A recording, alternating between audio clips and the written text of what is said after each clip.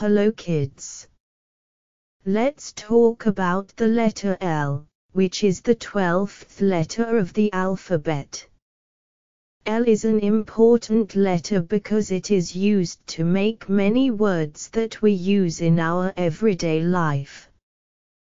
The letter L has a shape that looks like a vertical line with a loop at the bottom. It is important to remember how to draw the letter L correctly, so that you can recognize it when you see it and write it properly. The letter L makes a special sound, the L sound. This sound is made by touching the tip of your tongue to the roof of your mouth behind your upper teeth.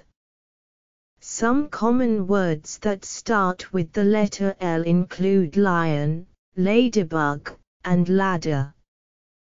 Words that have the letter L in them are all around us. We might go to a library to borrow a book, or listen to some lively music. We might also look at the beautiful leaves on a tree, or use a pencil to write on paper. Remembering the letter L is an important step in learning how to read and write.